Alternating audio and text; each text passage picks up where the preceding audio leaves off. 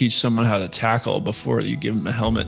Learn how to get the full range of motion and actually strengthen your neck. There's like a multifaceted improvement that you'll feel in both performance and symptoms when you're training the right region. What's up, guys? Welcome to the show and thank you for joining me. So today I sit down with a special guest, Scott Dickenson, the doctor of physical therapy. And I brought Scott on the show because he has created a device for something that we do not talk about enough in the health and fitness world or the physical therapy world, and that's talking about the neck. And he has designed a program called NecksLevel, a specific device trained to prevent and treat neck pain and strengthen the neck as well, okay? It's something that we don't talk about as much in strength and conditioning of the work that we can do with the neck. And we dove into why that is, how he created this device, and the success that he's seeing on all different fronts, from physical therapy as well as into professional sports teams. So if you want to check more out on something that we don't talk about enough, you are going to get a lot of value out of this. Scott was an absolute joy to chat with, and the work that he is doing specifically for this region is absolutely incredible. So enjoy the show. We'll get right to it. I'll see you on the inside.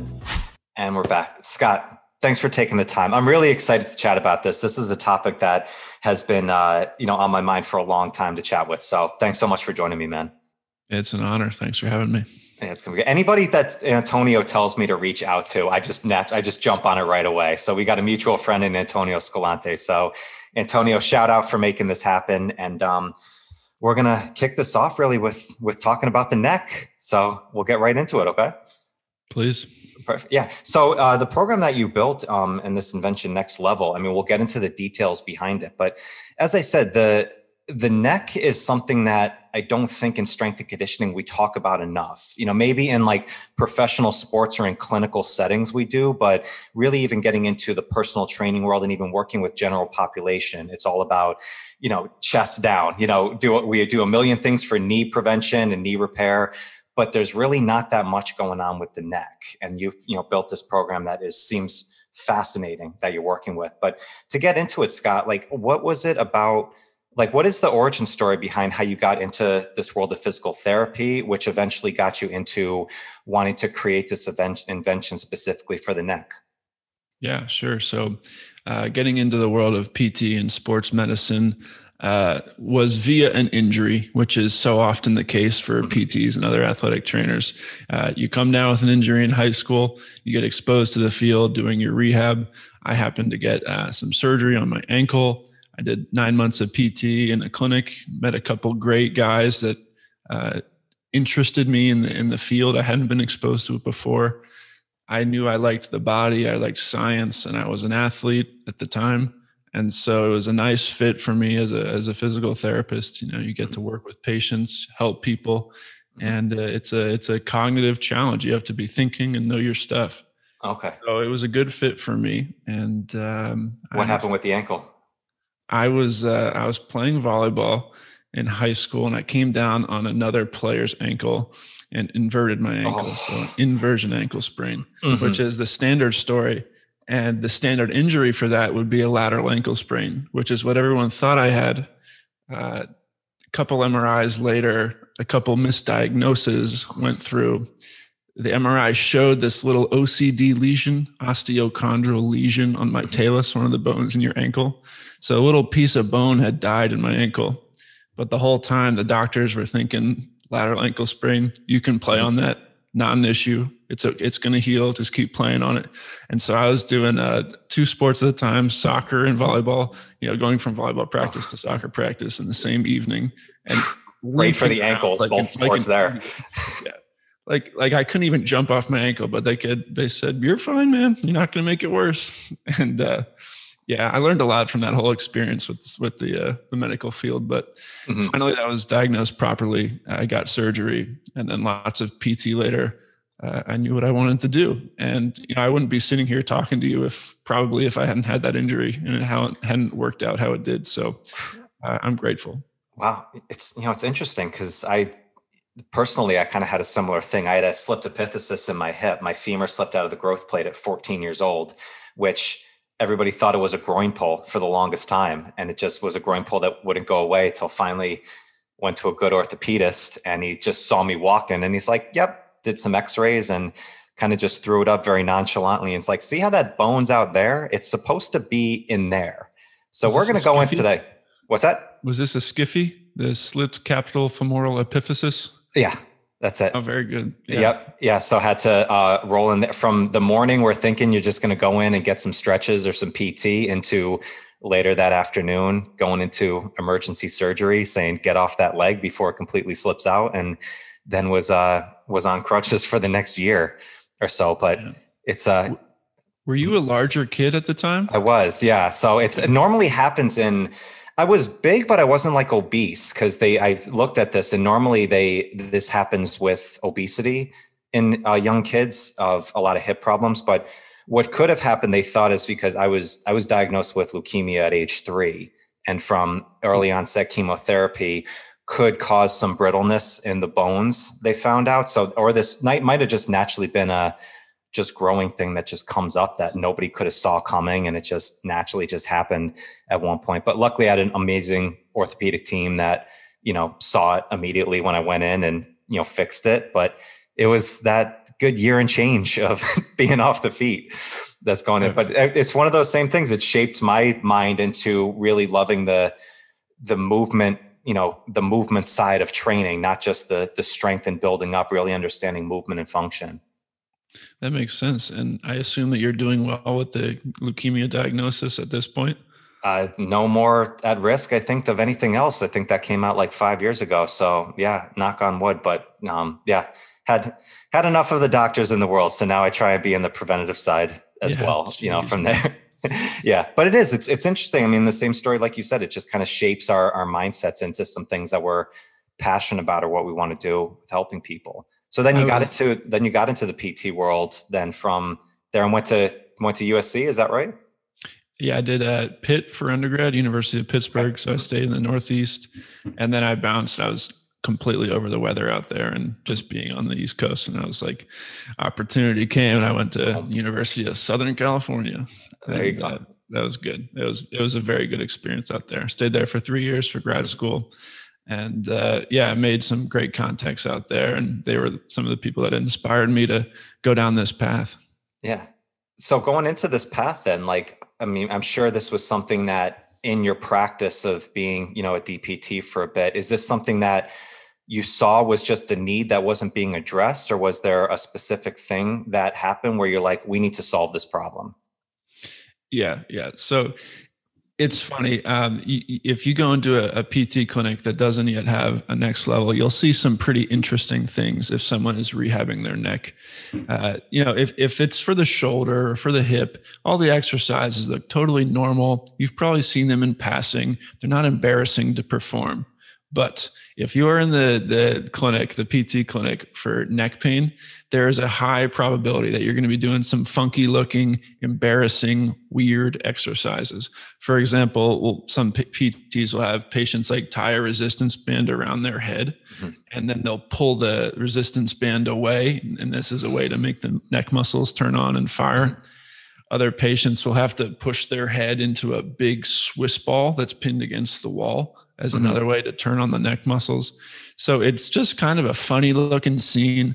And there's a bunch of exercises like that where it just didn't make a ton of sense that we couldn't be doing any better as a profession. Right. And I was like, how has no one kind of addressed this yet? Yeah, we are a young profession, but still this is a little bit embarrassing. I wouldn't want to come here and be a neck pain patient. So that was some of the inspiration. And I had always wanted to do a little bit more. I knew I wasn't going to be a 40-hour in the clinic guy forever. It just wasn't going to happen. I always wanted a little bit more. I was more ambitious, whatever the concoction was in my head. But I started prototyping right after I graduated PT school, just because I was fed up with not trying anything different. My life to that point had been a very straight path. Everyone knew what was going to happen. Go to school, get my degree, start treating patients. And that's great. There's honor in that. And it just wasn't for me. I knew immediately I was going to get really bored or be unhappy. And I just needed some excitement, some challenge, something that I wasn't good at. Right. So started prototyping. Everyone always asked me if I had an engineering background. No, not at all. I could barely use a drill. Like it's so funny to think back, like just putting holes in metal and like, screwdrivers and learning the difference between a wrench and, whatever else. Like it's really funny thinking back to the tinkering days in the garage. Oh yeah. But so, the first prototype, like you said, that was a skateboard. So I literally just lied down on my back and put my head on top of a skateboard, and the grip tape was all rough on the back of my head. Oh yeah, I'm sure. Kind of rough. I put a towel down to smooth that out a little bit and turn my head back and forth. Just as a way to see if we could stretch the neck in a comfortable position, because we didn't really have any good ways to stretch the neck when gravity is eliminated, when you're out of a weight-bearing position, so you're on your back, supine, as we might say. So it felt great. Like I was like, wow, this feels pretty good. I was like, someone had to have invented this already. So you have to go through the prior art search, as the patent attorneys call it, where you search through all of the previous patent art, and you're looking to see if anyone else has patented something similar, or, you should probably just stop right there if you find something that looks similar. Right. But surprisingly, no one had thought of a board that slides underneath your head, which again, like it didn't make any sense to me. It seems so obvious. And then a PT recommended I add some resistance to it. And I was like, oh, that's interesting. So it wasn't my idea to do the strengthening component of that. And started going down that path. And that was when the quote unquote product market fit. Like I realized if this thing could both stretch your neck and strengthen your neck, boom, that is all you need in a device for treating neck pain in a PT clinic. You got your hands-on treatment as a PT, your manual therapy. But then if you can add one tool that can both stretch and strengthen your neck, it's all over. And things just accelerated as soon as I saw the path. Okay. So your initial thoughts on this was more of a measure of stretching and more of like a rehab based thing, but didn't really see it as much of a strength or a preventative type program? Everyone in the world should be very happy that it is not my original thought or my original design. Like the original patent is hideous. I can't believe that was like what was submitted. So yeah, it was not, the strengthening was not even in my head at the time, which is again ridiculous. And so we added some of the resistance bands, and that was when the whole thing took off. Like it was like, all right, it took you about 6 months to figure out what to do, but now you know. Okay. How did it take off from there? Was it just people who saw it just realized like this was a way to strengthen the neck? That's kind of where I saw from just looking at your stuff, Scott, is it seems like the neck is one of those things that nobody talks about until there's a problem there, or it's like if you have neck pain or if you play a collision sport and you get hit, and obviously concussions are a huge thing that are going on, which could, be due to something like whiplash, which is a neck issue and stuff. But the preventative side of actually like training it like a strength exercise is not something that's talked about. I know in the personal training and like the strength world, maybe in the high level where, pro athletes are making millions of dollars, thinking is a little bit different. But that was what I thought of, like, yeah, nobody's looking at this as a strength and a prevention tool. Right. And I was kind of thrown into that world by surprise. Like I thought, and I designed this to be for the PT clinic, for the chiropractic clinic, for someone with neck pain. But what has happened as a result of just being in the space of neck strengthening and neck rehab, where people either had rehabbed and wanted to continue using it because they liked to strengthen their neck. It felt good. They felt better. Their posture was better. Their pain was less, whatever it was. And then all of a sudden I'm in like, I'm direct messaging like Formula One drivers who they don't have any neck pain per se, but they have incredible demands on their neck, maintaining their head in the right spot as they're whipping these Formula One cars around. Shout out to Antonio. He actually just got me connected with one of the Ferrari drivers. So one of the Ferrari drivers now has a NecksLevel. I don't know if he's using it yet. They're so darn busy. The season just started. So I'm still trying to connect with the performance coach, but things are great. Yeah. So the strengthening component of the device was a surprise. I was not intending for that, But there's this kind of weird limbo in between neck pain and then the preventative or prophylactic neck strengthening.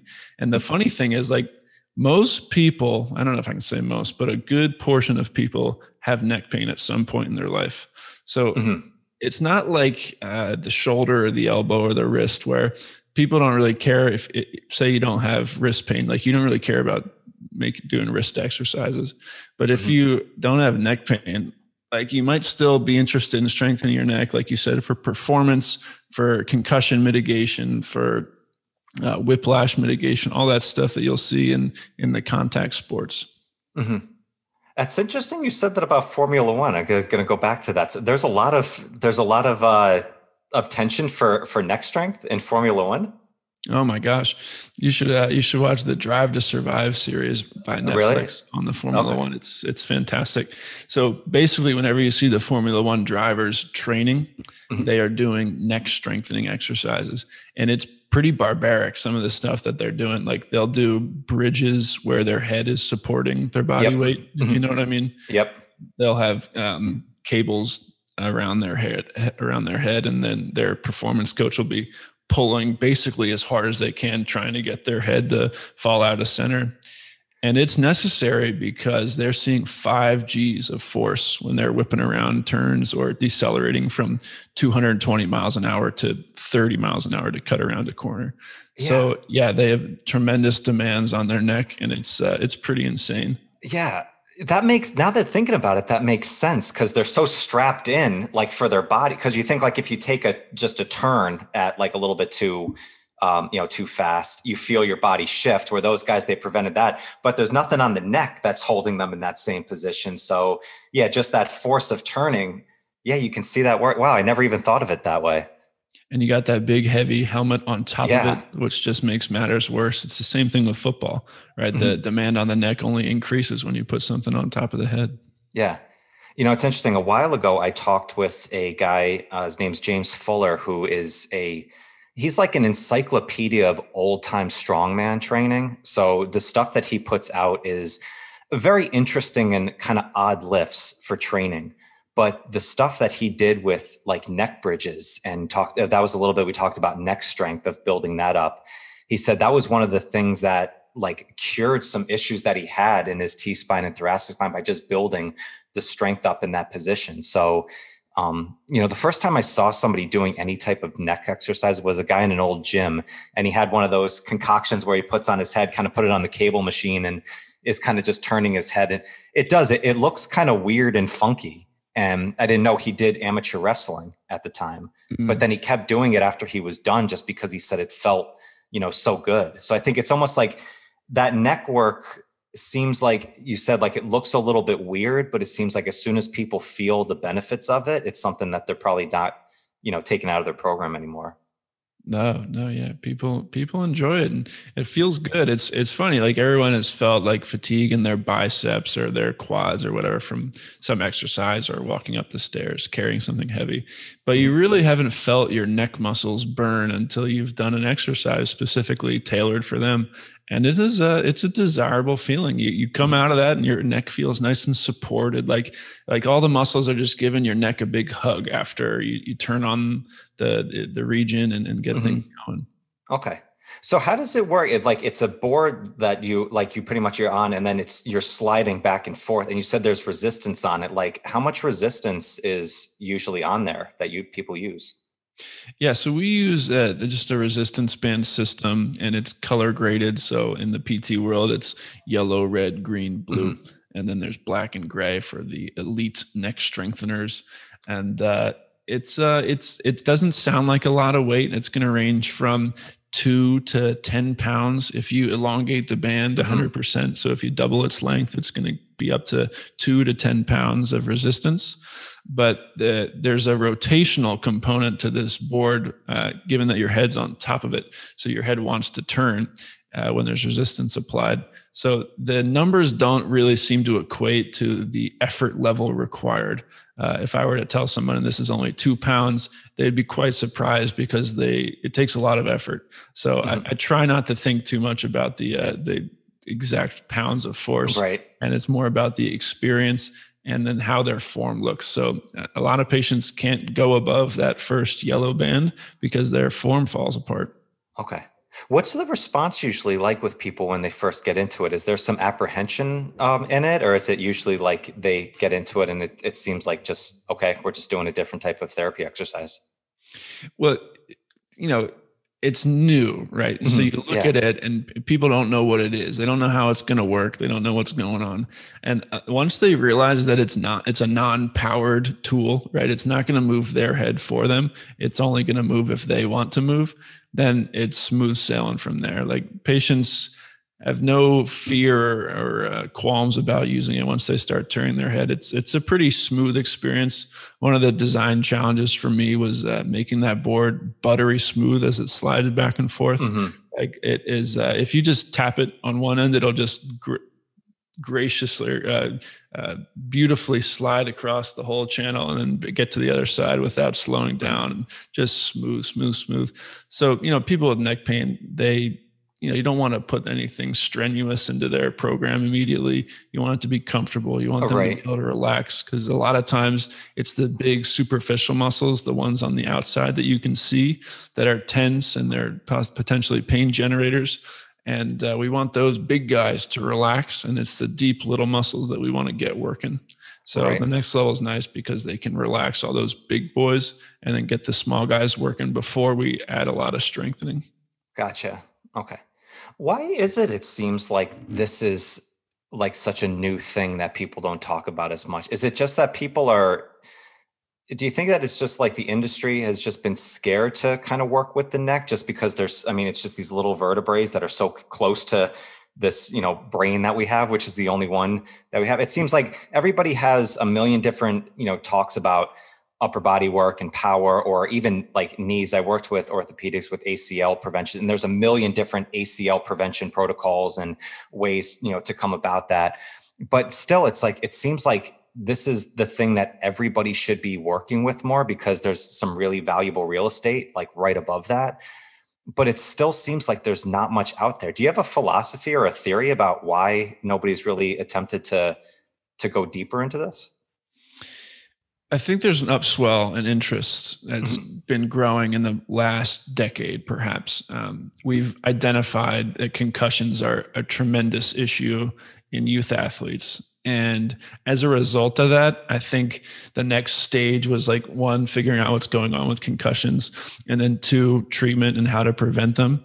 And then I think the medical field realized, well, there's probably a big role here in the neck.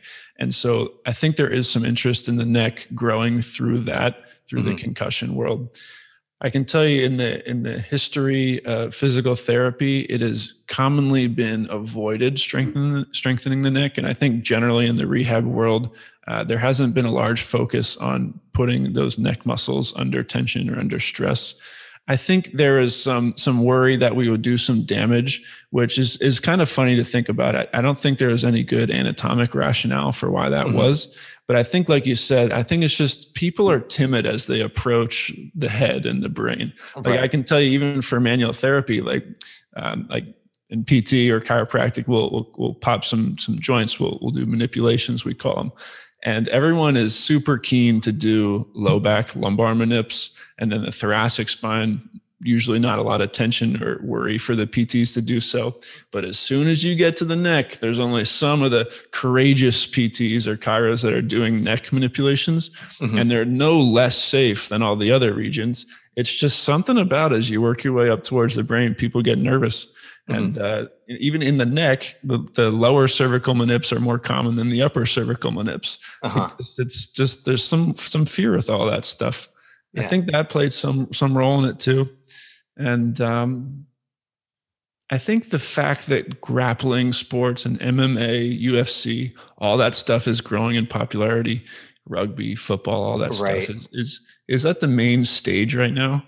And a lot of those athletes are complaining of neck injuries. They're sustaining neck injuries. And so I just think that the spotlight has slowly grown towards the neck and the head over the last several years. So I hope that answers your question. And I think that's great. I know a few years back was when I was working with a team, and we worked with an athletic trainer and his team, and they started talking a lot about the concussion, kind of like the epidemic that was going on of what was happening. And that's when we learned about the 7-day protocol where you have to go through that in order to play. And then I know the NFL got huge into that with all the CTE, work. And that's when I first felt like it was getting more into the mainstream media and trickling down into general populations. Is there a correlation between building neck strength or working this and helping prevent concussion from happening? I'm not aware of if they've done a neck strengthening program and then gone and watched to see if concussions occurred. I'm not aware of a study that has looked at that. But what I can say is that they have done the studies where they look at neck strength and neck girth. They call it the circumference of your neck. Right. They have found that is correlated with lowering the acceleration forces that your head would see in a whiplash event. Right. So the stronger your neck is, the better prepared you are from the bobblehead motion. Your head is going to be less like a slinky if you do have a stronger neck. So, it's obvious, but they have proven that in the literature. I think we're still early in the game as for direct proof that building strength in the neck will prevent concussions. It just takes a while to bore that out in the literature. Yeah, I was thinking it's probably just really tough to get just right literature on that, because if something's not happening, how do you know it would have happened before? I'm sure. So, that's probably but it only makes sense, right? I mean, if you're strengthening something, then if something's going to happen that is going to cause it to, possibly whip to the side and you're stronger there, then it's probably going to help prevention. It only logically makes sense, from there. But, just thinking of it from the neck perspective, like a personal anecdote that I had, I remember I went to chiropractics for a long time and had some really good ones, but I went to one that really kind of fucked with my head because it was a new person I was working with, didn't really know me. And this chiropractor, this woman, put the position of me and kind of cracked my neck. And the sound that I heard from my neck, it was like a, and it freaked me out for weeks afterwards of just that feeling, because it's right there. So, I'm just thinking I know, even if somebody does that, I remember that to this day of there's a little bit of a threat feeling to that. So that's maybe one of the reasons why maybe some people don't talk about it as much or work with it as much, with the cervical spine as they would to the T-spine or the lower back. Definitely. Yeah. I think you're onto something in that the ears are very close to the neck. And so when it cracks, you hear that very acutely. Yeah. So when did you see this first start to kind of take place? I know you had the prototype with it, then a PT told you to kind of add the resistance to it. Were you keeping it in the PT kind of world? Because I know, you've had some work with, Formula One, with other professional, organizations as well. When did that start to take off, with this? Yeah. So it all can be traced back to around the timeline of the COVID initiation. So right as COVID was coming in March 2020, I had gotten all the things set. Everything was in place to send out 10 prototypes that I had spent way too much money on because it wasn't an efficient build. And they were ugly, herky-jerky prototypes, but they worked. And I was like, okay, here's the introduction to physical therapy clinics. And then everything shuts down, which was a very uncertain time period for everyone, including the PT clinic, which the majority of clinics closed for at least some period of time. Maybe some transitioned to telehealth, maybe some didn't. But right as the clinic closed down, I was like all gung-ho to get these things sent out. And then boom, that stalled. So as the clinic slowly came about, PTs weren't, as my friends in the PT industry weren't as busy because patients weren't coming back in. So it was actually the perfect time to get devices into the clinic because I could train everyone on how to use it. Their patients started to trickle back in. They had a little bit more free time because, you talk to the average PT and they're just bombarded all day long with patients and trying to write notes and keep their head above water. And so it was amazing timing actually, because I got the devices into all the clinics. They had time to onboard it. They had time to actually think about it and use it with a few patients before they were slammed. And the feedback was positive. I mean, the most exciting moment, I think, it's debatable, but one of the most exciting moments was when my friend Graham Gage, shout out, a PT from USC, he said that his patient loved it. She attributes her improvement to the product. This was the old ugly prototype. And she said, and she wants to buy one. And I was like, what? No way. Like, I couldn't believe it. I couldn't believe it that it had helped someone to that degree, and two, that they wanted to purchase it. And she became the first patient that bought one. And then I eventually got her the good model so that she could use that one. But that was when I felt like I was onto something. It was just a slow process to improve the actual design of the product. Day at a time, one little change at a time. I use a lot of 3D printing so that I can rapidly prototype and improve the design without really any risk, because it's just a change in the code, and then boom, you can print it again in a few hours. But so, as it matured, everything was still locked down on the internet. You couldn't find it on the internet. But I was about to launch. And at that time period, I was meeting with PTs and athletic trainers, and I got a couple emails out to pro sports teams. So some local teams for me, NFL teams like that. And you couldn't look at the website yet, but I like sent them some pictures and some videos. And they're like, wow, this looks interesting. Yeah, we'd be happy to trial it. Like, we agree there's some room for improvement in this area. And so, a month goes by, and I'm like very eager to hear what's going on. Get one of the guys on the phone, and he's like, I think you got a winner here. And I was like jumping up and down. I can remember where I was.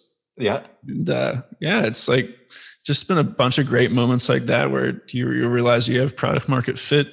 And, this stupid idea has become a legitimate product that seems to help.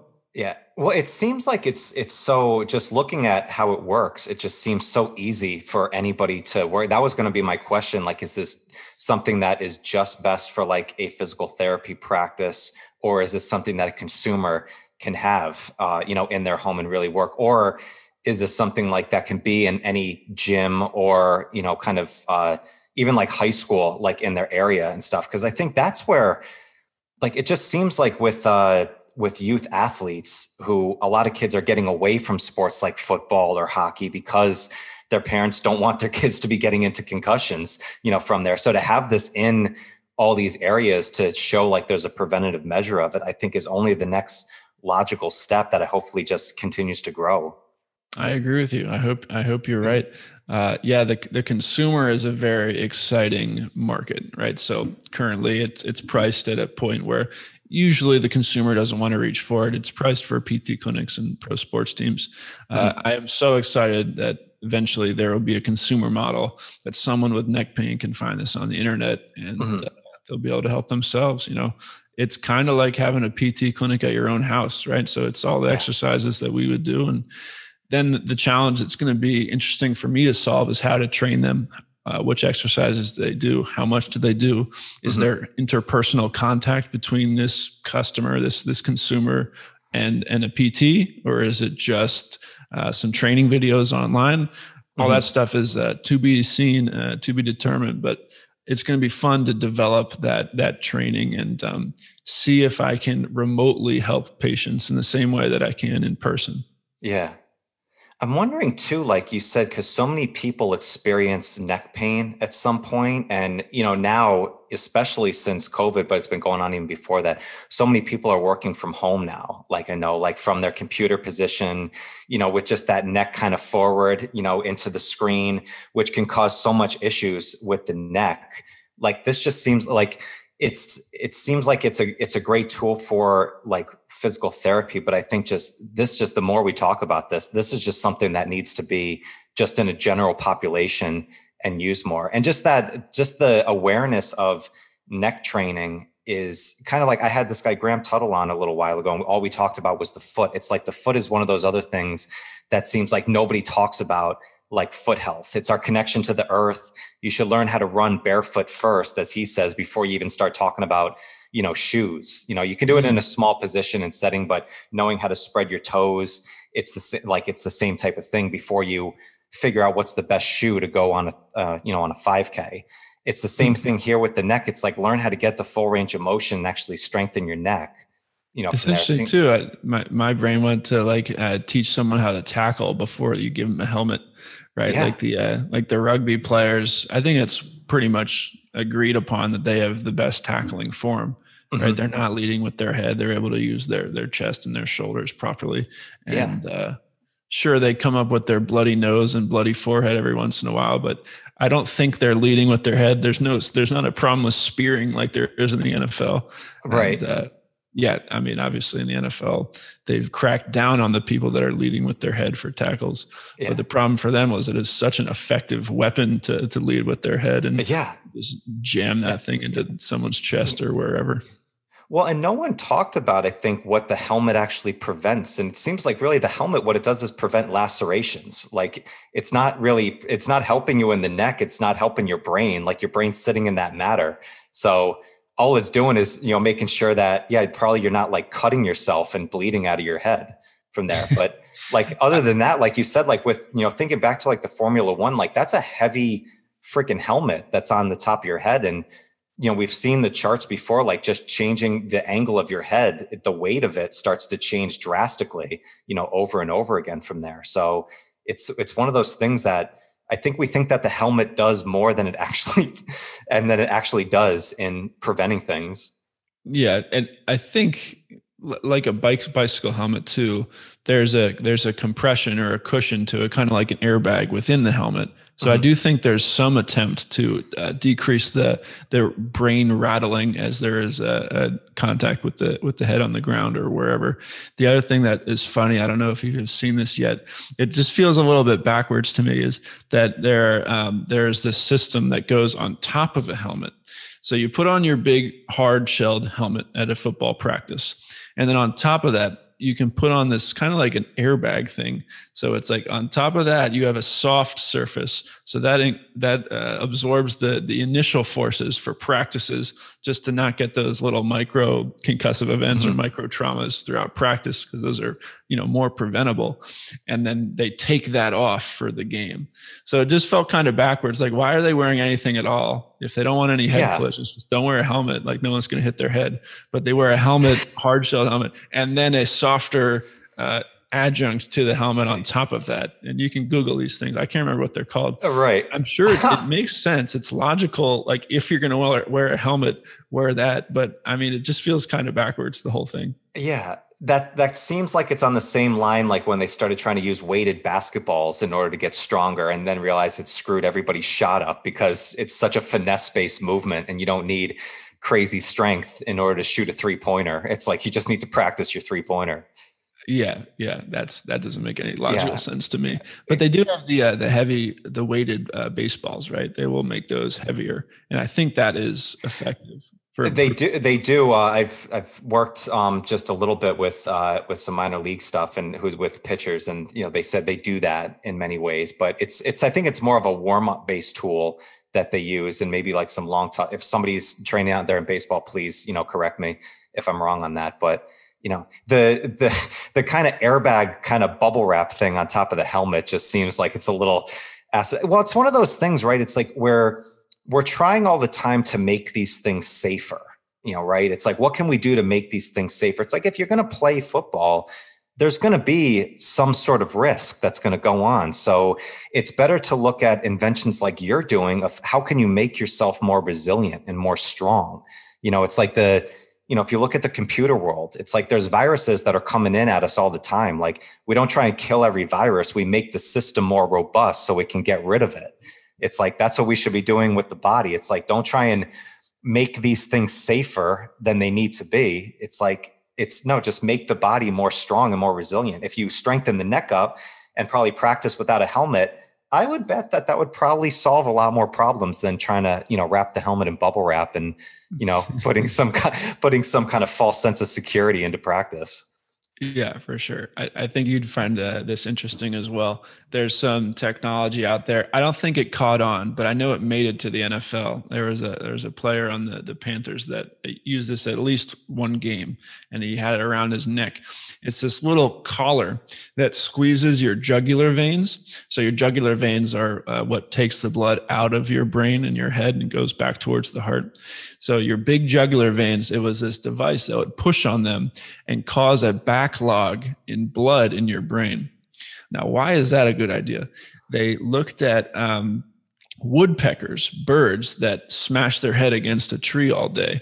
And they thought, how do these birds not have concussions? Like, how do they not have brain damage? They're just smashing their head all day. Mm-hmm. And what they figured out was that they have some type of system where their veins will in some way compress and build pressure within the skull, within the cranium, so that the blood swells around the noggin, so the brain doesn't rattle around as much when mm-hmm. when the head is bashing back and forth. So you can imagine if it's a nice tight system in there, the brain won't rattle and perhaps less damage to the brain. That mm-hmm. was the theory. So they developed this little collar that goes around your neck and it just squeezes your neck and potentially increases the jugular vein pressure, or potentially just your blood pressure within your skull. Mm-hmm. And the thought was that would prevent brain rattling in the same way. It didn't catch on, and I don't know if it was effective, but I mean, at least we're thinking. You can't fault somebody. Wow, that seems like a barroom napkin type, just solution to something there of like, yeah, let's just inflate the head with like as much blood as possible. I've heard that before, isn't it? I don't know if it's some sort of woodpecker or something else, but they have like a tongue that can actually like is so long, or it can extend out that it like wraps around the brain in some way when it's like, hitting something. It's like they're designed to do those things, right? It's like, maybe we're not designed to be like a woodpecker and there's nothing like that. Maybe we need to just prevent hitting each other in the head. Yeah. And I think you're right. I think there's an inherent risk when you go into combat sports that mm-hmm. everyone should be aware of. And I'm not sure we should be putting so much focus on being able to eliminate these things and labeling the sports as bad for the human, or, bad for our culture because it's violent and people get injured. Like, that is like what they're signing up for. Like, these NFL athletes know their risks now and they're still right. willing to do it. I think most dudes who are athletic would be willing to be an NFL player knowing the risks, right? Like, yeah, it's so amazing what they're doing, and the contracts are so big that who wouldn't sign up for that at risk of some head injury? Yeah. I mean, and I think this is kind of, you can have a debate about this in almost anything. I've been in the kettlebell world for a long time and have had so many people who have said how kettlebells are bad for the back, or like it's caused these injuries and stuff. It's like, the kettlebell is just a tool. It's like how you use it and how ready you are to do a certain thing is going to be completely, different and dependent. If you have a right system and you do it properly, like a kettlebell swing is safer than almost any other type of movement when done properly. You're not popping off the ground. There's no impact on the joints that's going on. But if you, like anything, if you're irresponsible with it, or if you're, doing something that you shouldn't be doing at that time, then there's going to be a risk that goes into that. So instead of adding just more kind of safety tools of getting in, it's like just focus on building more strength and resilience of it. And, it seems like something with the neck too. It seems like it's almost like we don't think of it as much until there's a problem with it. And then probably, I'm sure, like people who are using NecksLevel, once they realize how good this is, like, yeah, they're going to keep this in their program afterwards, because they know how important it is. But it's almost like sometimes we just have to go through these things first to get a taste of it. And then we just never go back. Yeah, for sure. There are so many of my patients, regardless of if it's the neck or not, that once they've had an injury, they are so motivated to prevent it from ever coming back that they'll just keep on their program. They are gung-ho on doing whatever they can to prevent that thing. And so they fall in love with their exercise programs, and that is the way to go. Mm-hmm. And then going back to your point on the kettlebell being dangerous, it's funny because, like, would those same people say that the barbell is dangerous? Because I'm sure that a barbell has taken out far more people's backs or knees, or even, necks or chest as a result of a bench press injury. Like, the barbell is just as unsafe as the kettlebell, perhaps more unsafe if you look at total injuries. So mm-hmm. yeah, I mean, like you said, it's just a tool and it can be used properly or improperly. I love the kettlebell. I think it's a fantastic training tool. Like 40 pounds of kettlebell versus 40 pounds of barbell. My glutes could be shredded tomorrow mm-hmm. if I use the kettlebell, but not the same if I use the barbell. Yeah, no, absolutely. And I think still it was for a while, and I think it still is, like, the number one cause of injury in a different modality of training is still yoga. It's like, and yoga is a great thing to do, but what happens in yoga, you are stretching beyond sometimes the limits of where you can control because you're increasing mobility, and then pulls and everything else like that in static work, that happens. So it's like anything. I think that it's, if you're building it properly and doing it right, and with something in regards to the neck, it's an area that we don't strengthen as much. So you don't need that much resistance. Like you said, 2 pounds might be, a lot, be perfect, just the perfect amount. Like I had Monica Bolt on the other day, and we were talking about Indian clubs and Indian club work for, prevention and range of motion and coordination. Like 1 pound, Indian clubs, as you get farther and farther away, starts to increase in that resistance. You don't need, 5 pounds or even 10-pound clubs. You can do 1 or 2 pounds, and that's going to give you everything that you need in the shoulder. So it's all relative from here. But I think, the conversation that we're talking about with the neck, I think if we can get anything, is don't be afraid to strengthen your neck and working on this. I think it'll only, increase the resilience that you have in your body. And if you're playing a sport like football or hockey or soccer, like a collision-based sport, then this should really be just like the norm of warming up and doing your sprinting and running, just like anything.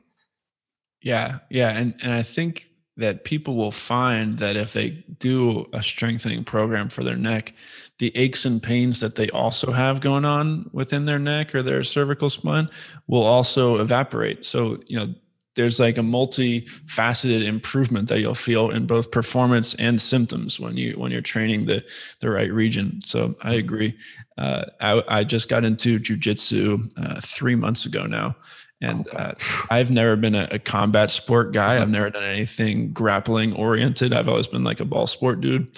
And this has been the most amazing journey, because you are using your head and your neck as like a fifth limb, like you are posting, or you're like putting your head down on the mat, and then you freeze up your arms so you can use your arms, and you have like a tripod support between your feet and your forehead. Mm-hmm.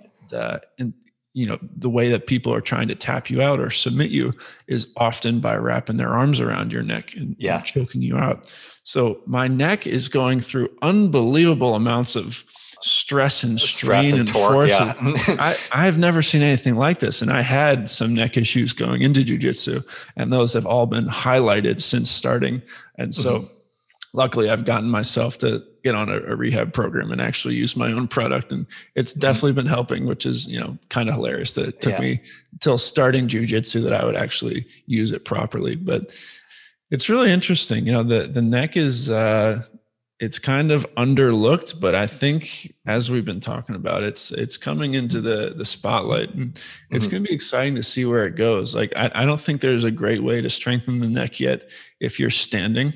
Like, I would argue that we've now have a good way to do it when you're lying down, quadruped prone. But I don't think there's any great ways to do it standing, which is something that PTs want, because it's a more of a quote unquote functional position. And we're all about function in the PT world. So I think it'll be interesting to see how neck strengthening matures. I think there's going to be new products coming out down the road that are used in standing or sitting. Yeah. And I think...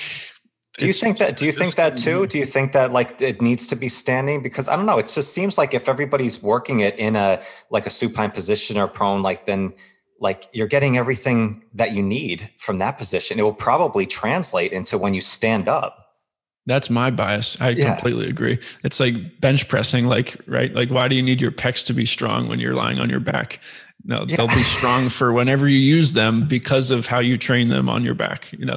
That's my thought process. Yeah. But it is. It's natural. I mean, it's a good thought process, right? To always think of a better way to do things, from it. But it seems like, as we're talking about here and what you've designed here, Scott, like if everybody gets on a program like this and, gets into the range of motion work and strengthen their neck from a lying down position, I would bet that when everybody stands up and start moving, that strength is gonna carry over into that. So I think it's great. Like I said, this is such a fascinating area that's not talked about enough. So to see guys like you who are leading the way and inventing new things like this to shed some light on it, I think it's awesome. So I hope this keeps spreading for you and keeps this massive success going. Thank you. Thank you. Yeah, it's still early, but all signs are pointing towards a good outcome. So we shall see. Awesome, dude. Well, I really appreciate the time. This has been awesome, man. I'm going to have you back on and just see the progression of this as we go on and keep chatting on it. If people want to know more about what you're doing with NecksLevel, can consume more of your content, what's the best place that we can direct them? Yeah, the Instagram is at NecksLevel. It's spelled NecksLevel. Not next like NEXT. It's like with the neck, so it's a play on words. So NecksLevel on Instagram, neckslevel.com is the website, and my LinkedIn profile you can find is Scott Dickenson. I post on all of those things regularly. We have a YouTube channel as well. So there's many ways you can get in contact with us. And if you want to email me, email is scott@neckslevel.com. Awesome, man. Good. Scott, again, thanks so much for your time. This has been great. Like I said, this is shedding a light on an area we need to talk about more. So I really appreciate it. I'm honored to have the opportunity to speak with you. Thanks for the platform. And it was great working with you. Awesome, man. Good. Listeners, if you want to check out more of Scott's stuff, you know where to do so. And I'll catch you on the next one. Peace. Thank you so much for joining me today. If you like the show, please give it a 5-star review, give it a thumbs up, all that good stuff. And if you want to get the inside scoop on all new episodes coming up, behind the scenes insights, and free training resources, then you can join the Strength Connection private Facebook group now. Just go to Facebook groups, type in the Strength Connection, and join in. Also, don't forget to subscribe. See you soon.